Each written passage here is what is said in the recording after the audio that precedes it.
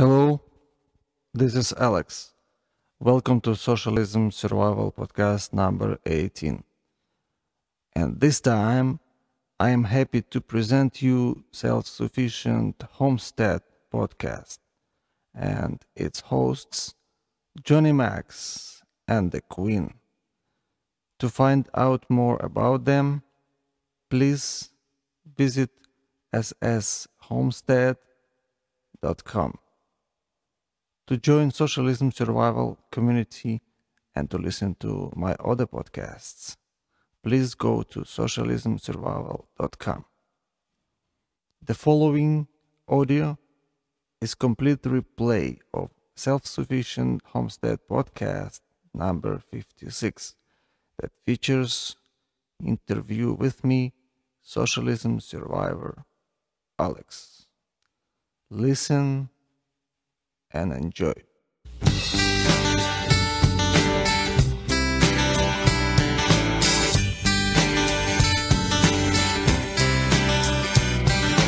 Beer cans line the driveway, oil stains on the lawn, a mother doe in the backyard, nursing her new fawn. Mama's in the hedgerow, tending to her still.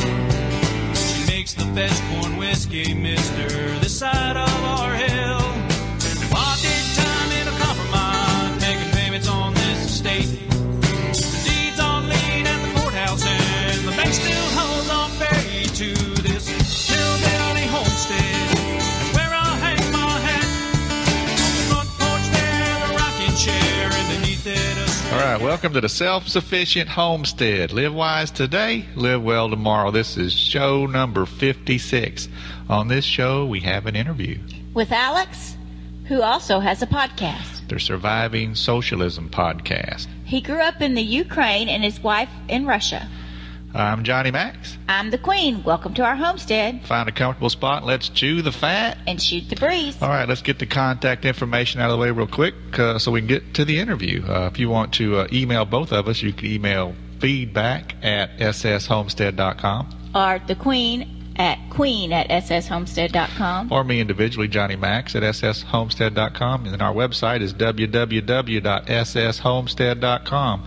You can download or listen to streaming our shows from the website or from iTunes. Or you can call us on the home phone at 409-681-HOME. That's H-O-M-E. Or that's, again, 409-681-4663. Yeah, call and leave us some feedback. And you can also get to us with Skype. So we're going to go ahead and let's cut to the interview because it's a good long interview. It was good. It was long. All right, here's Alex.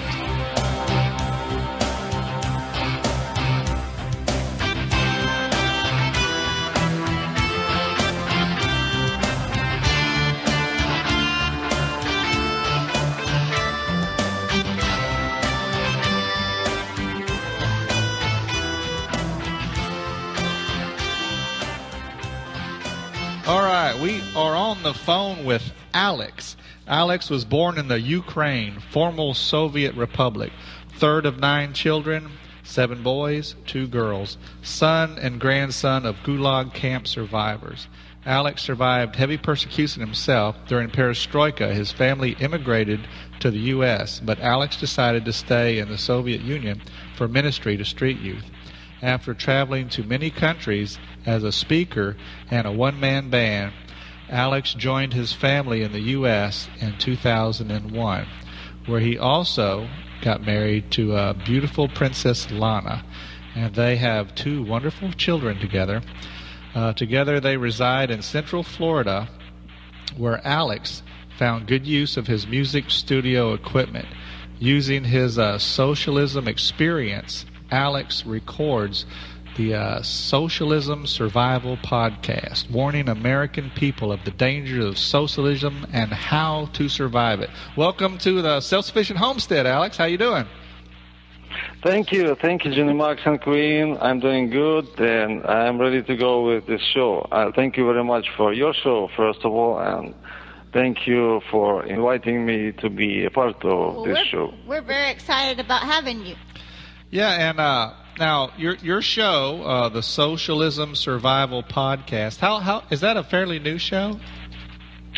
Yes, I started the show in September, and it's interesting story how I started it. Of course, I had, you said, I had my socialism experience. It's always with me. It will never go away to the end of my life.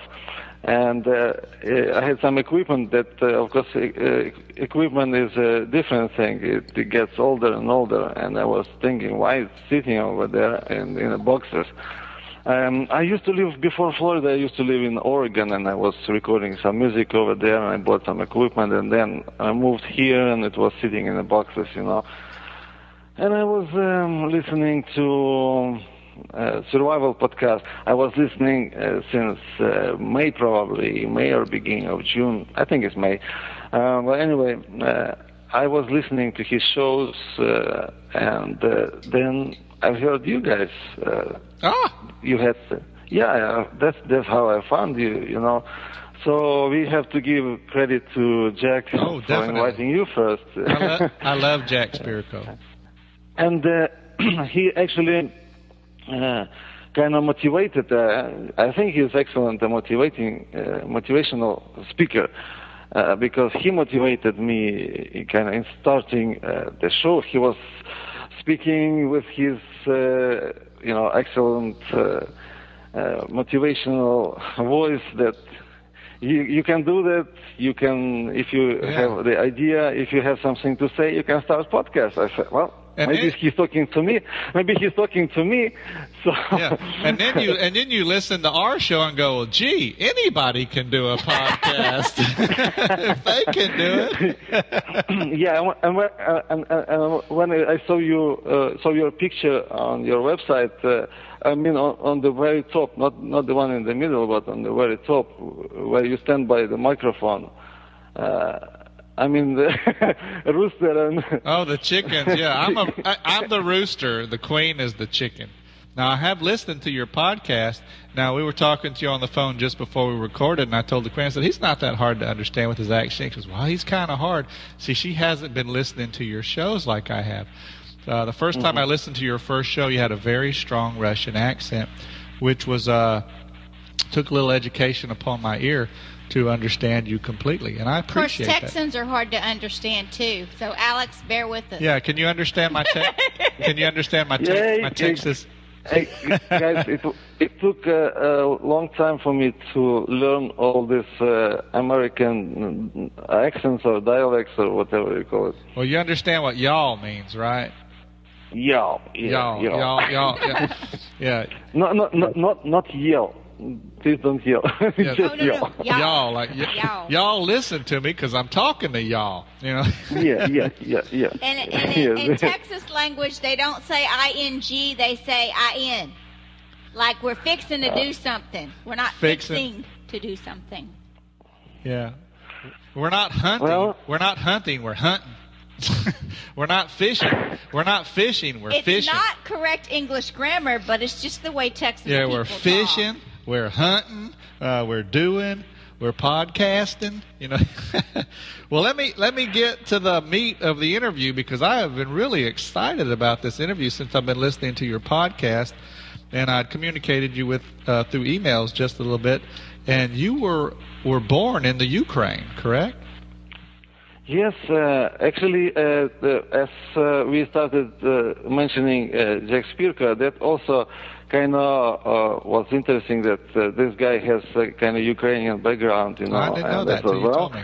Well, I thought maybe one more Ukrainian would be, adding some kind of flavor to all this podcasting world, you know. Yeah. No, I did want to ask you before we get into your history.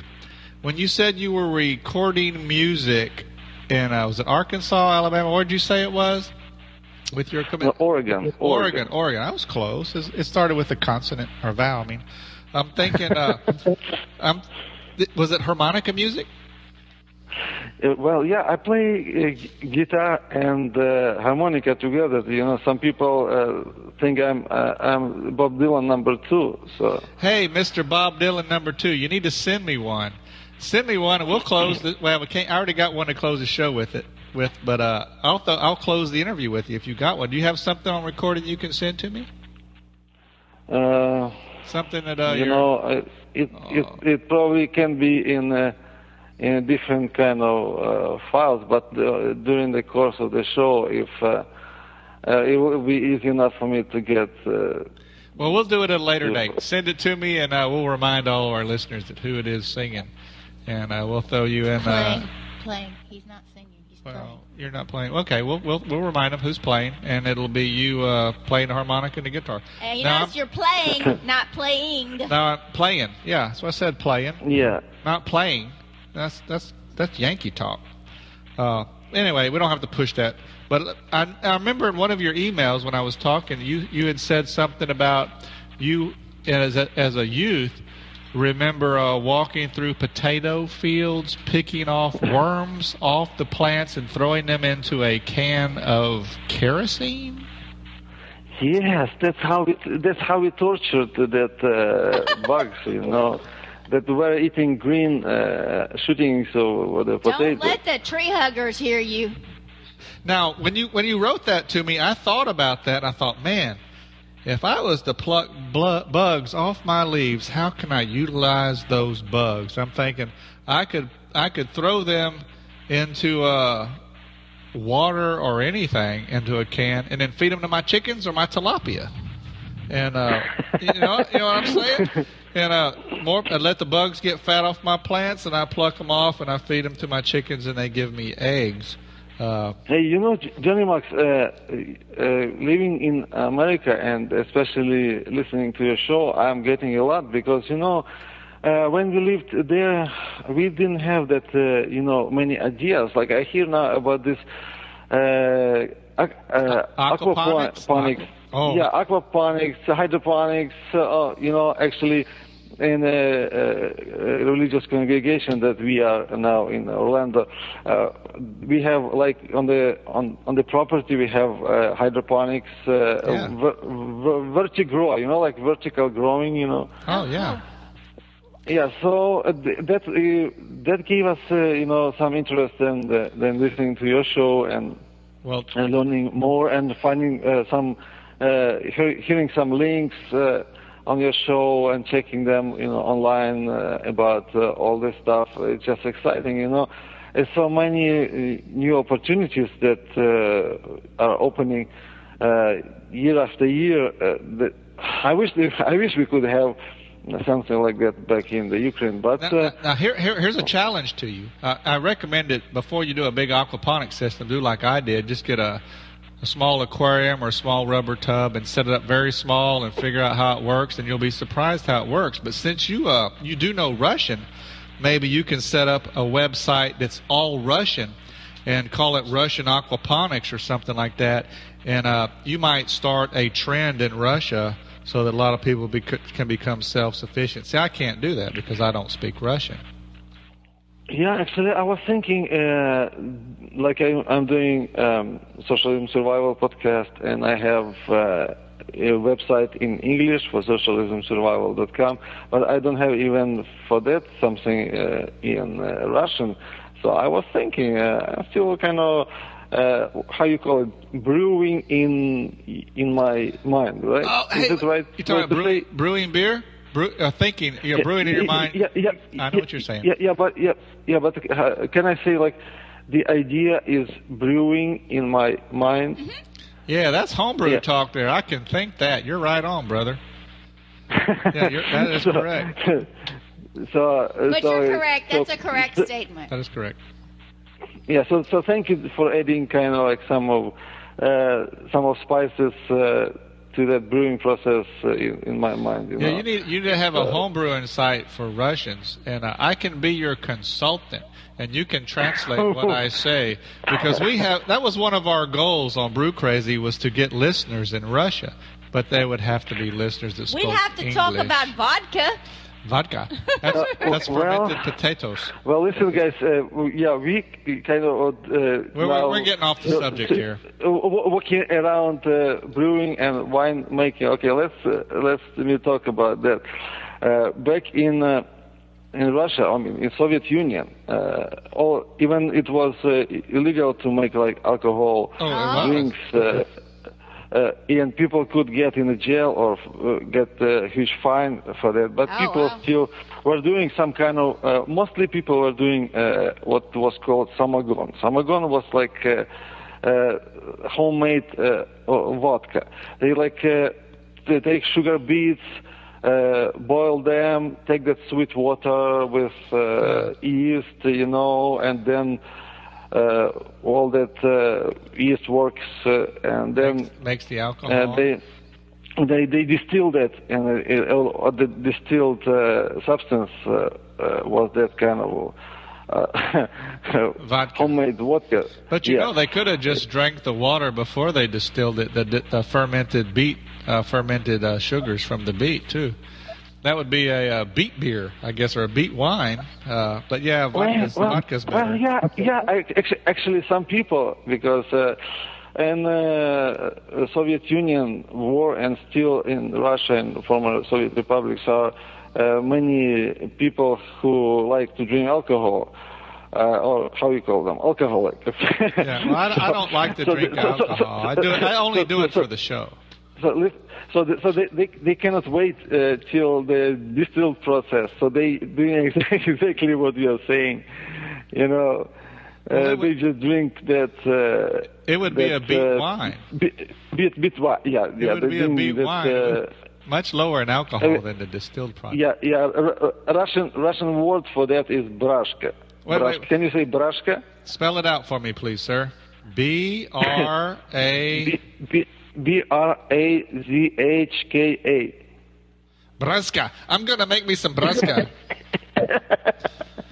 That would be fermented beets. I'm going to grow beets. I'm going to grow beets and make me some braska. Actually, Johnny Max... you're messing me up. You're making me go downhill, man. I want to give you one historical information about meat. Probably you didn't hear that yet from anyone else. Okay. In Russia, like old Russian fairy tales, they used to have such the ending, and I used to hear that as a child in Soviet Union, and it was ending like that. And I was there, drank honey and beer.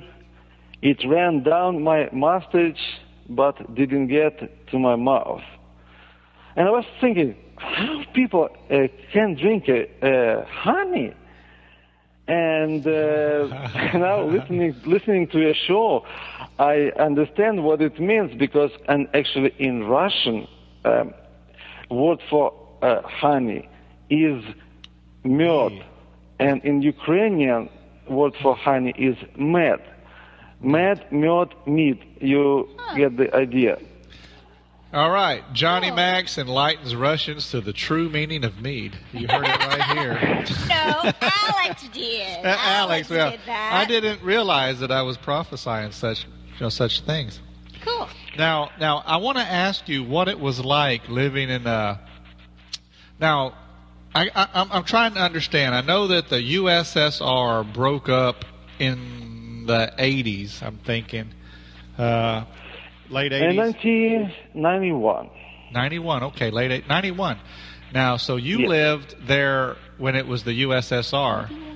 Now, what was it? Now, can you explain what it is like to live under socialism in the Republic of Russia? What's USSR stand for? United...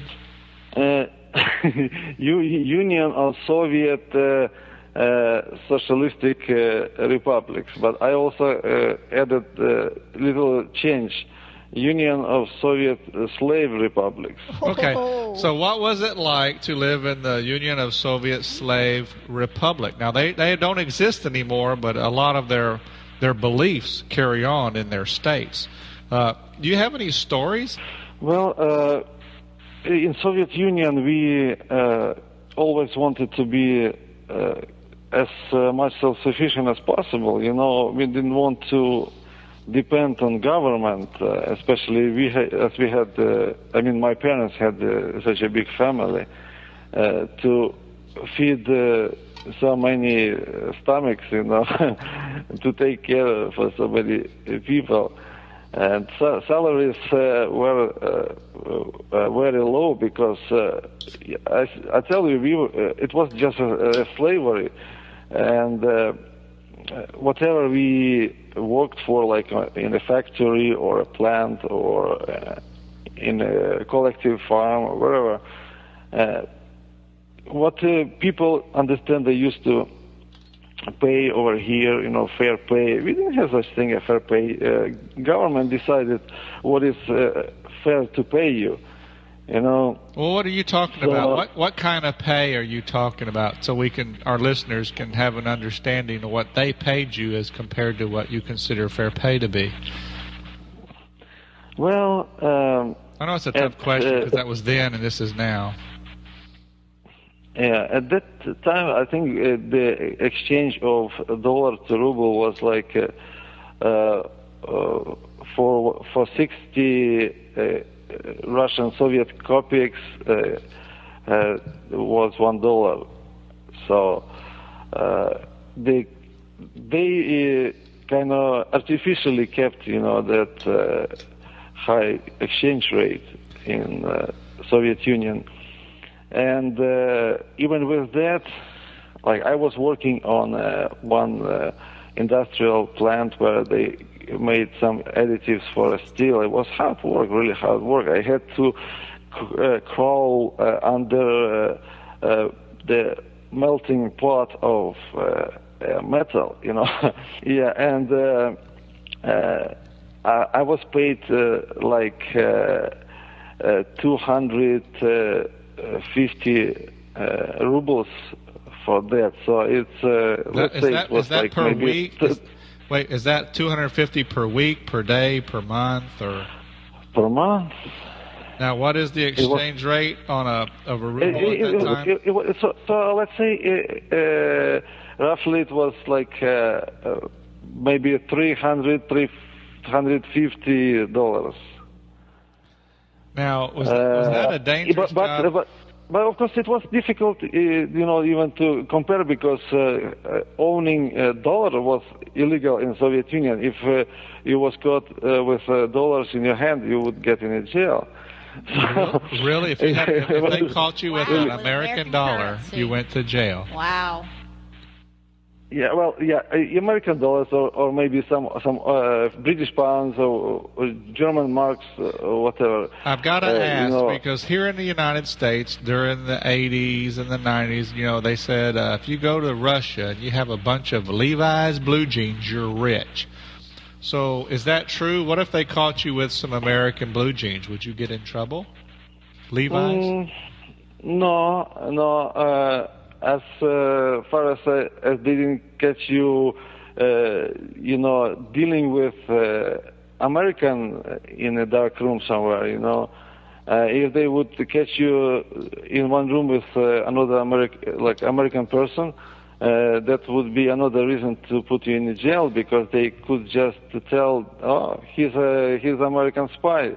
They won't mention jeans. Jeans is okay, all people, especially young people in the Soviet Union wanted to have American jeans.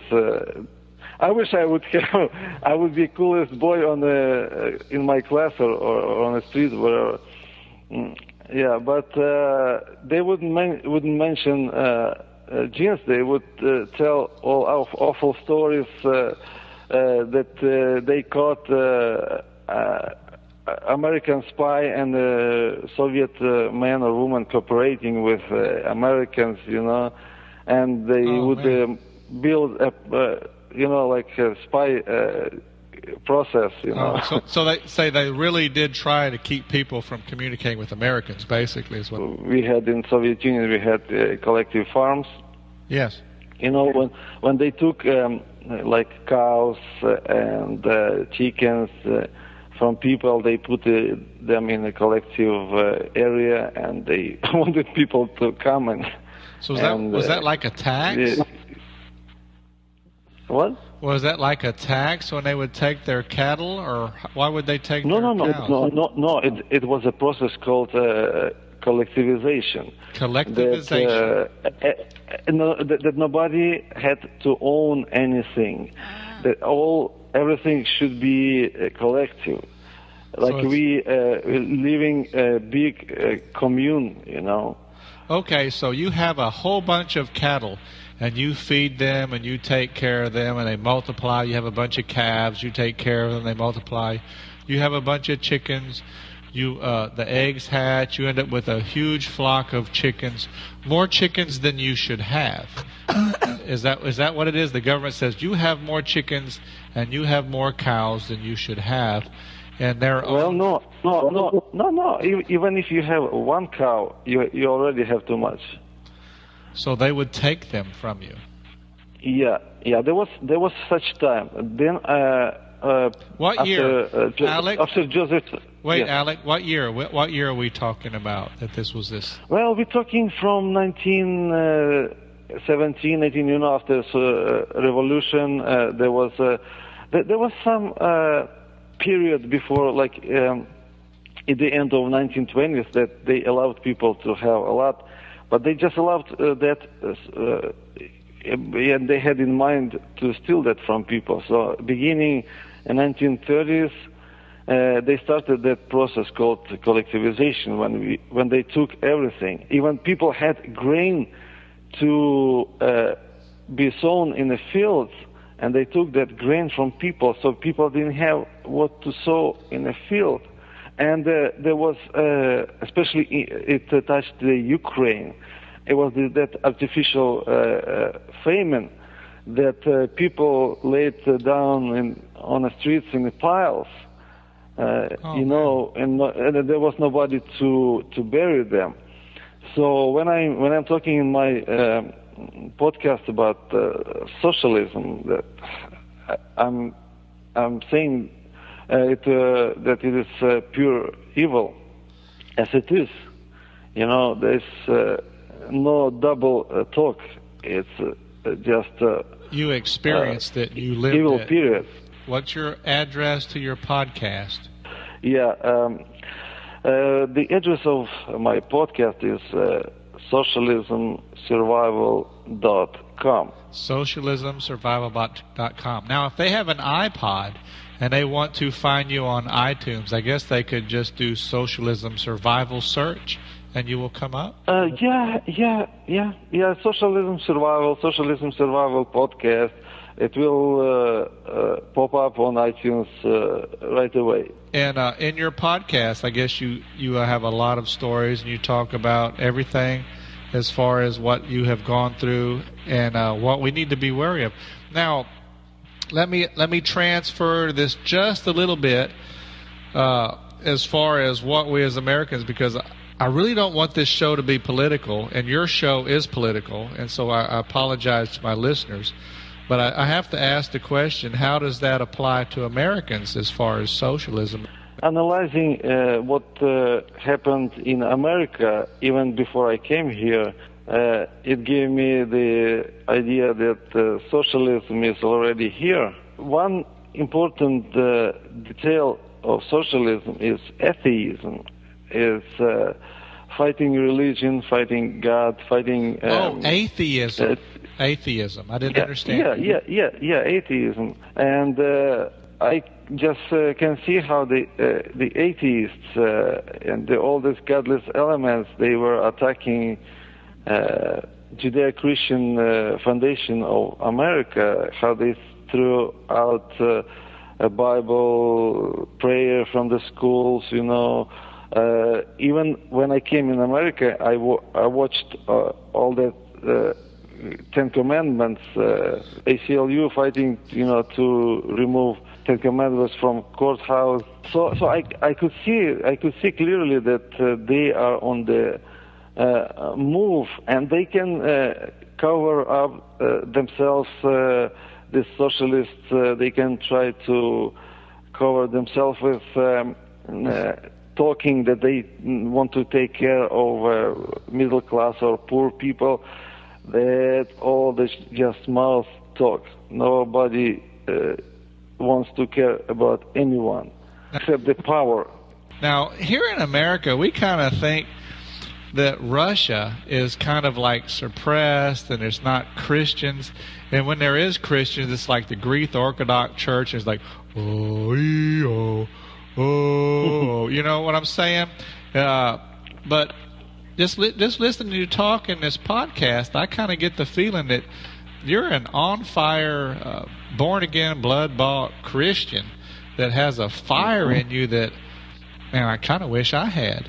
How did that happen under those circumstances, being suppressed in Soviet socialist Russia?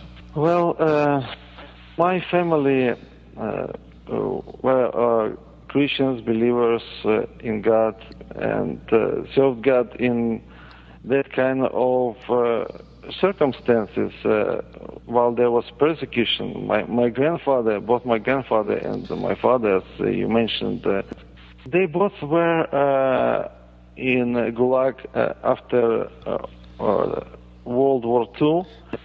Gulag is a Soviet system of prison camps and labor camps. There is a narrow understanding of Gulag, just a camps that were during Stalin regime.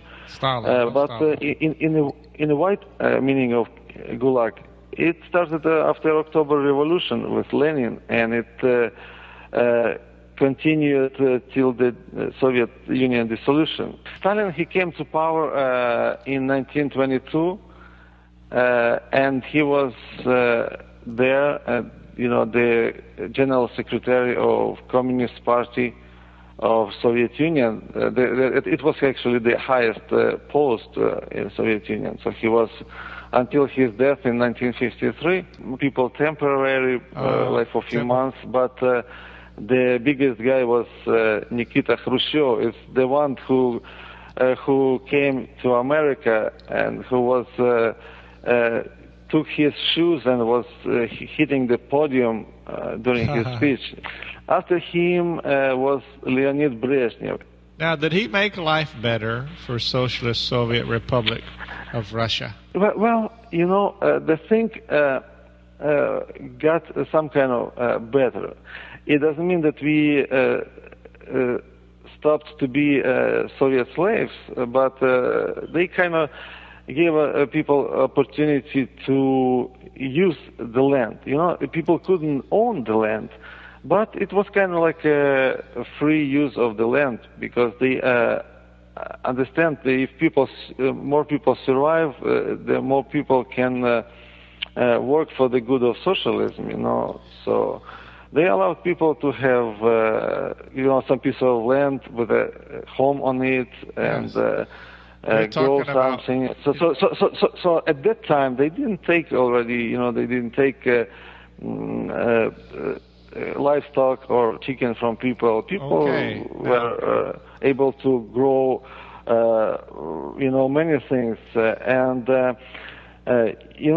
Let me say this. I've heard here in America some people say, if socialism is that bad, so why bother with building Homestead? Yeah. So I want to say that if Soviet people were thinking like that, we would never survive. No matter what happened to us, no matter how hard we were oppressed, we still, we still rose up. We still took a chance. We still took the opportunity, to take that land and build on it and take care grow. Take care of your family, right? Yes, and take care of family.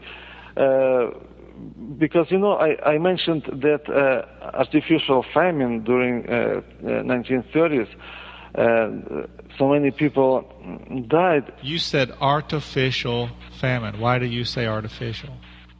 Yes, artificial famine. They, as I said, they took from people their seeds, and so people couldn't grow anymore their own food. So they took what they grew away from them, basically. Yeah.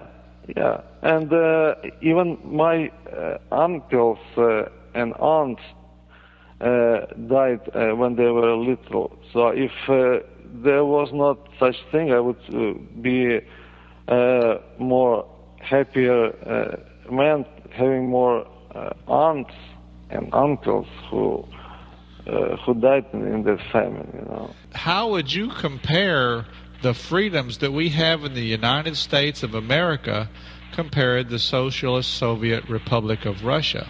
Man, you guys still have so much opportunities with freedom to own land, property. Okay. I never owned land in Ukraine or Russia. And at that time, at Soviet Union, as I said, we couldn't own the land. So in Soviet Union, people lived in fear. You know, right now people can own land in the Ukraine and Russia. It got changed some way after Soviet Union dissolution. What I'm saying about Soviet Union, about socialistic regime. And we could not own land in Soviet Union. So in the Socialist Republic of Russia, you could not own land. The government owned it. Yeah. All land belonged to the state. You was just you allowed to use that land.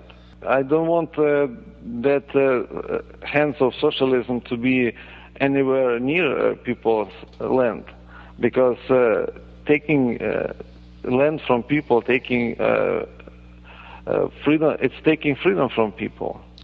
I appreciate living without fear of being taken somewhere. If you lived in Russia and you had the podcast that you have now, Surviving Socialism, he'd be in jail. What would you be afraid of? I mean, Russia's come a long way. They're not the gulag state that you've talked about earlier. I mean, you would be okay. You could do this, could you not?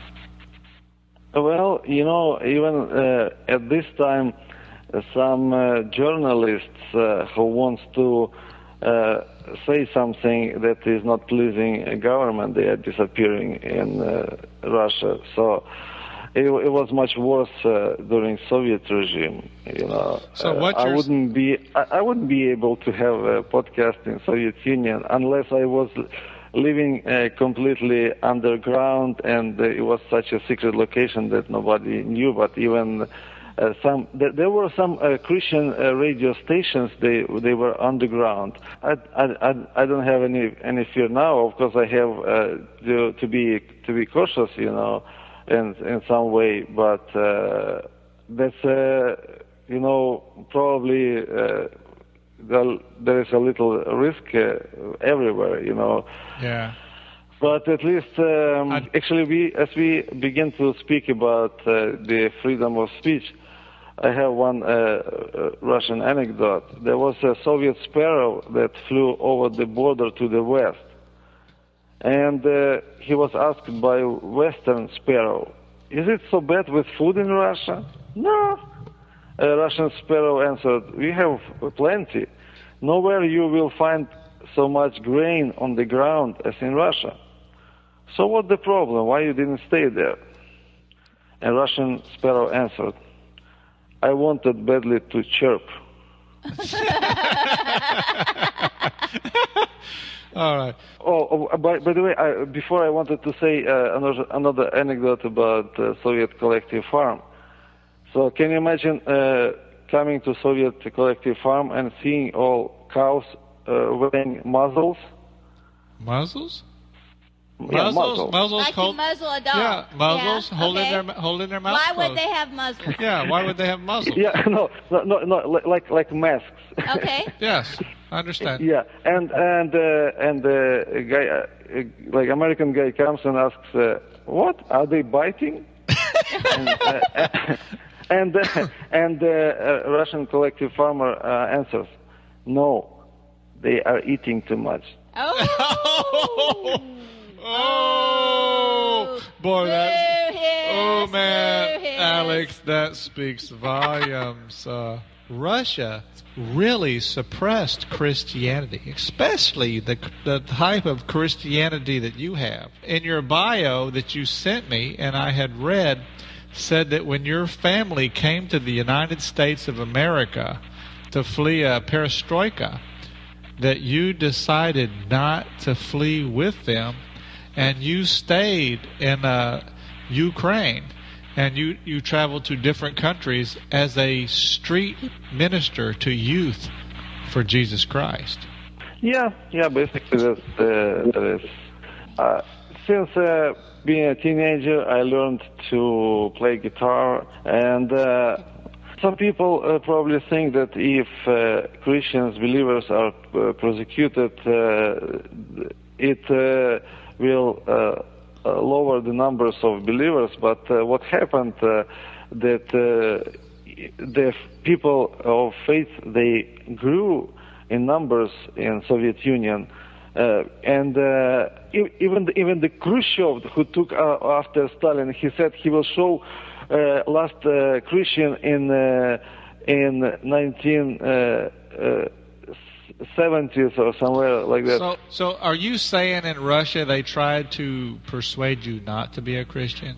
Is that what? Oh yeah. The atheistic propaganda was paid by government. I mean, we paid for our own indoctrination through taxation. You know, my family were strong Christians, strong believers, and as I said, my grandfather and my father, they both were in Stalin's death camps because of their faith, faith in God. And having such a history, and knowing the truth, of what socialism is about and what God gives you, it wasn't a really hard choice for me. Although everyone had to make a choice, because if you choose to be with God, you choose to be potentially persecuted. One thing that touched our family was death of my mother. Our mother, she died when she was 42. And my mother's name was Dina. So it's a biblical name. It's a daughter of Jacob or Israel. Oh, that is so cool. It's amazing, that we think of the Socialist Republic of Russia being non-Christian, and you come out of it and you are so in tune with God, probably more than most of us so-called Christians in the United States of America. Yeah, and I was saying about my mom, and in two of my podcasts, I am speaking about socialistic healthcare, and my mom, she became a victim of Soviet system of socialistic healthcare.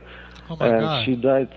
She died so young, and she was pregnant with a 10th child, and neither she nor child were saved. Although child was like 7 months in her womb, and we couldn't find the truth about her death and what really happened. Oh my God! Because our family at that time was already involved in a kind of immigration movement, so we were politically active, and I thought, and we all have that strong conviction that she was just, put to death, for some of this political. We will be walking the streets of gold with your mother and her baby will be perfect in God's eyes. She has never sinned, and God will have some special work for her that we would never be capable of doing, because we have lived a life that we are sinners. You know what I'm talking about? But yes. But your sister has never sinned, and God will use her for some more noble and glorious purpose that we would never be capable of. And I just pray to God that I'll meet you in heaven, and I'll get to meet your sister, and I'll probably look up to her, because she will be exalted in someone who's flawless and perfect, which I could never be. I believe, and I'm looking forward to meeting my sister too. She would be a beautiful child, but unfortunately they even didn't give us to bury her. I don't know what they did with her. Yeah, That's horrible. they said that, they told my dad they will make a cesarean section trying to save mom or maybe oh my baby God, too. that's horrendous. And they did the surgery, and mom died, and we don't have even any slight idea what happened with a baby's body, you know. Oh my God. Here in the United States, if they had that, you'd have lawyers all over them. I guess in the Socialist Republic of Russia, do they have lawyers? Do lawyers have any say-so? Well, yeah. Well, they have lawyers. I have even some good friend who is a lawyer back in the Ukraine. But at the Soviet time, of course, every lawyer was paid by the state and was performing the will of the state. Well, otherwise they would not be a lawyer. Is that correct? If they didn't perform the will of the state, they would lose their ability to be a lawyer. You know, I would advise your listeners to read Gulag Archipelago of Alexander Solzhenitsyn. It's kind of 3 volumes of big writings. But it's important, I think, to understand more deeply and completely. And there in that book, and I describe it in one of my podcasts on subject of religious freedom, there was a story how a Russian patriarch was prosecuted by Soviet regime. Even a patriarch, he was a famous figure worldwide, but he was prosecuted, and any lawyer who wanted to defend him was just replaced with another one, you know. Even though when he was walking in the court, most people were standing up for respect of him, you know, because somewhere deeply inside Russian people they still believed in God or something, some sanctity, you know. But that's what Soviet regime did, you know. They didn't want any Christian believer to be properly defended and justly prosecuted, you know. Yeah. Now, I have a question. You said that you became a Christian because of your grandparents. Do you know how they became a Christian? You know, in our family, we had a kind of discipline of faith. Every morning, our dad would call us up to the prayer and read the Bible.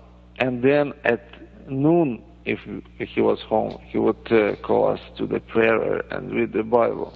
So it's very important for the father of the home to call the family to task and pray and study the Bible. Yes. Yeah. Listen, like we're talking about a physical part of our survival, about homestead. We grow food, yes. You know, so we have something to eat, so we will live and not die. So if people able to spend so much time and effort to feed their physical body that will eventually die and go in a grave. So what about feeding your spiritual being? What was important to bring a spiritual freedom to young people in the Soviet Union. So you were in the streets of Russia. How did you minister to them? You know, I had my backpack, I had my sleeping bag, and I traveled hitchhiking with my guitar, and then one time I saw a picture of a man playing a guitar and a harmonica together, and I said, God, I want to do that. And he just sent people on my way from England who then sent harmonicas to my friends because I didn't have address, you know. So they sent harmonicas to my friends, and one time I just visited them. It was like art college in St. Petersburg, Russia, and they told me, hey, Alex, here, your harmonica is waiting for you for a few months. And of course, we didn't have cell phones or telephones even, you know, to communicate. So it was just by traveling, you know, I got there. And so since then, I just put my, you know, they sent me also like neck stand for harmonica, so I could put hands free, you know, so I could play guitar and harmonica together. And so I just put it together, and I just begin to play, and the, anointing of God just came on me, I think, well, not think, I'm sure it was. I understand. And I begin to play, and people wonder, how you can do that? How you can play that two instruments together? I say, I don't know. I just play.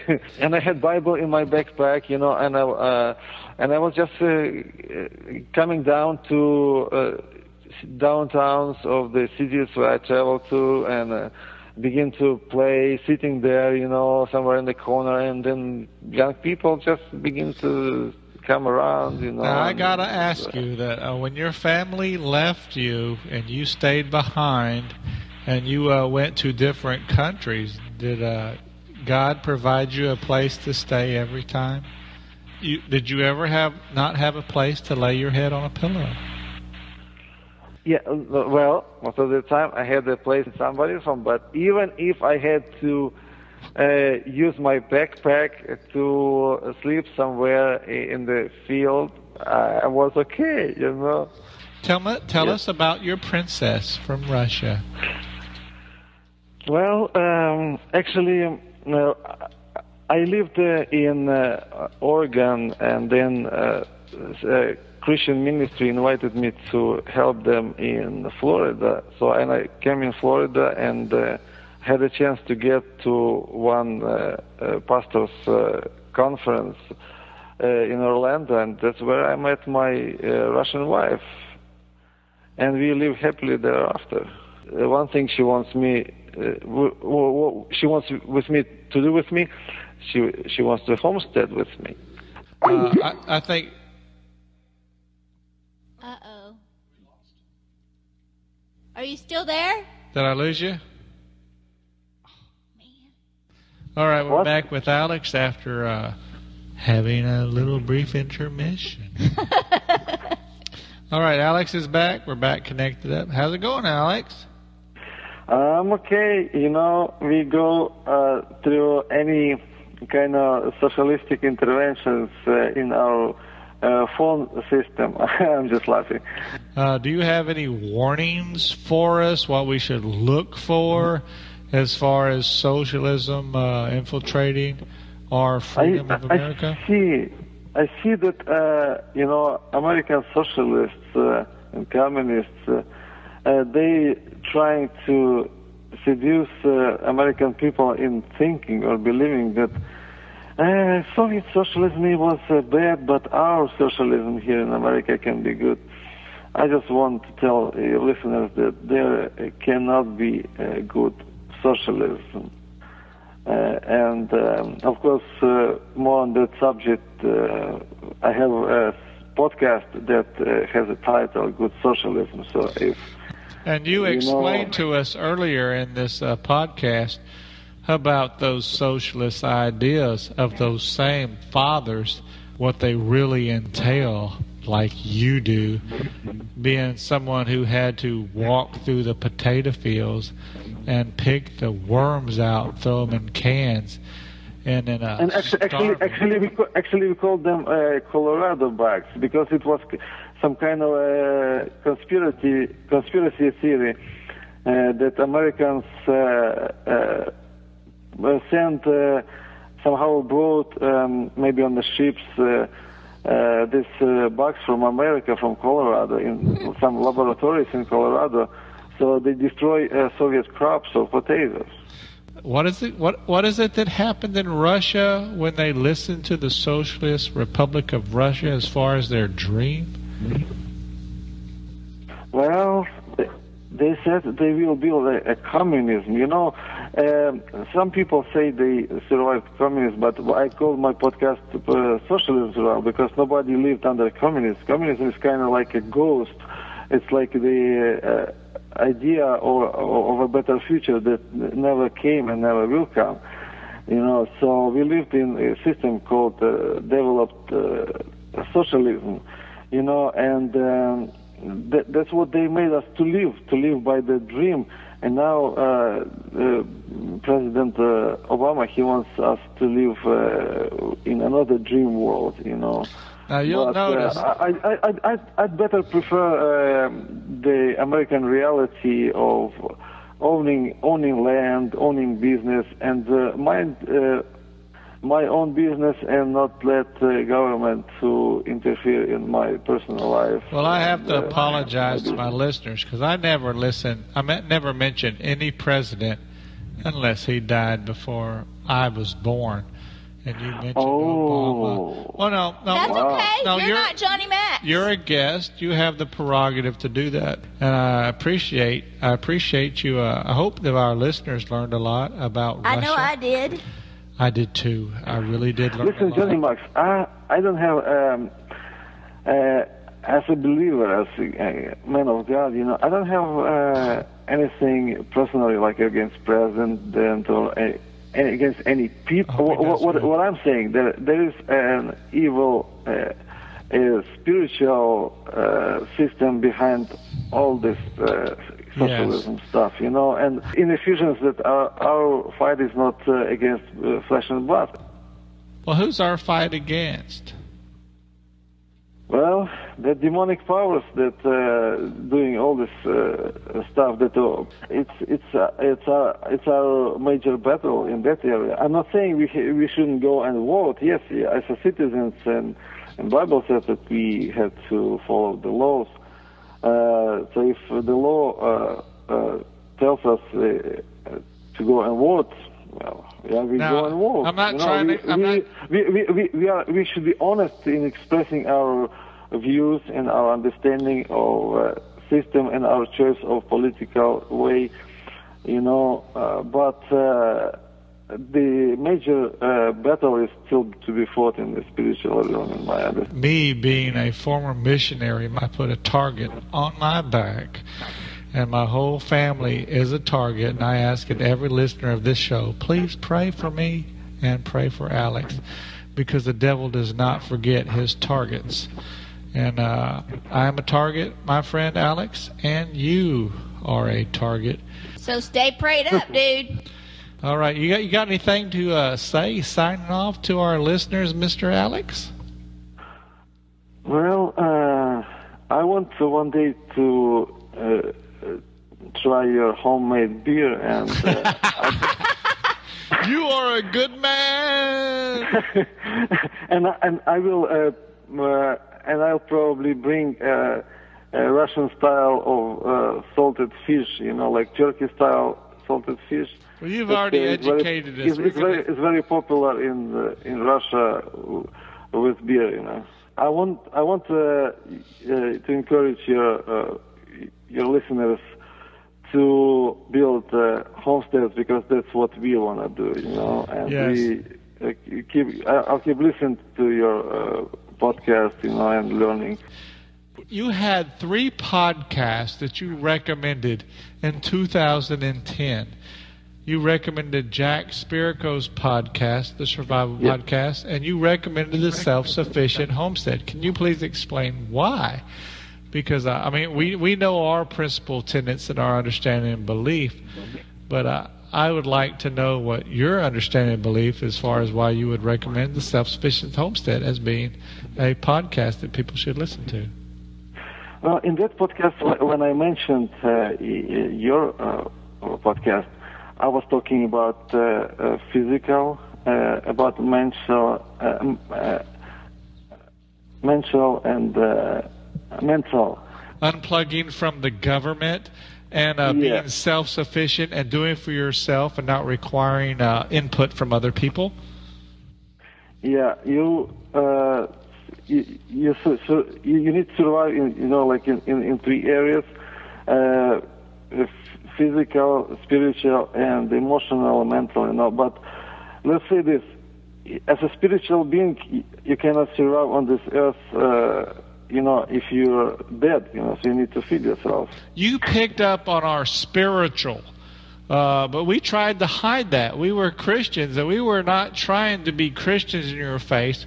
We were just trying to educate people to be self-sufficient on their own, but somehow you picked up on our Christian aspect. That's all inseparable for me, Yeah. But, okay, well, I was just curious. We need somebody talk on all these points. Either it's survival, growing like food, or somebody's talking how to survive through the prayer life. You know, it's all important. So you got any closing notes for our listeners? I just want you to stick with your God, with your family, with the Constitution, and don't let anyone to steal that from you. If you keep that in place, you'll be free, you know, even if everything collapses around you, but that will help you stand strong and self-sufficient. So I take it you have read the Constitution of the United States of America. I did. You did. And it stands on its own, does it not? Yes. All right. Well, thank you so much, Alex, for being on our show today. We appreciate it. We've really enjoyed all your input. It was very educational. Very looking from your eyes. That's true. Seeing from your point of view, you've been there, we haven't. We greatly appreciate that you came and recorded our show today.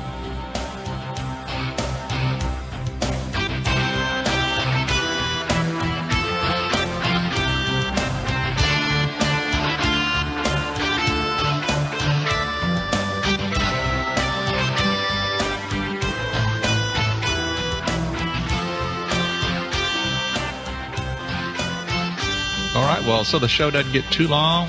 We're going to go ahead and wrap it up, and that was a very eye-opening interview, and I do want to thank Alex for taking the time and being on the show.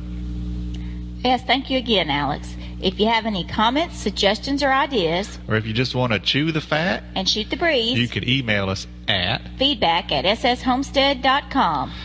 We hope you enjoyed the show, and the next show is going to be on planting heirloom. We're talking about heirloom seeds and as compared to genetically modified seeds. Till next time, be wise, be sweet, and be self-sufficient.